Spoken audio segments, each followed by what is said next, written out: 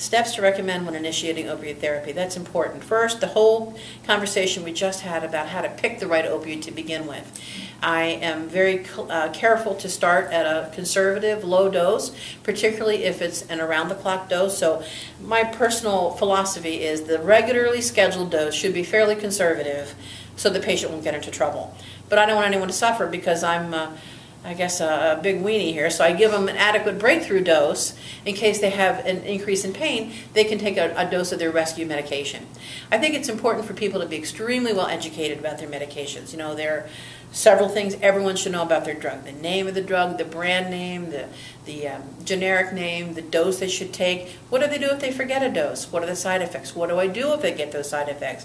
How long will it be before I start to see the therapeutic effect from this medication?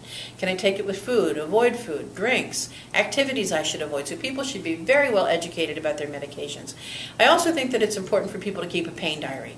So for example, if someone has persistent pain and they're getting their drug around the clock, but then they may have a rescue medication available, I think it's important to record your best, your worst, and your average rating of pain for the day. And then if you take a dose of your rescue medicine, what is your pain before you take a dose of your rescue and 1 hour later, so that I can judge, was that an effective dose of that medication. So start low, go slow, get good data, and document everything.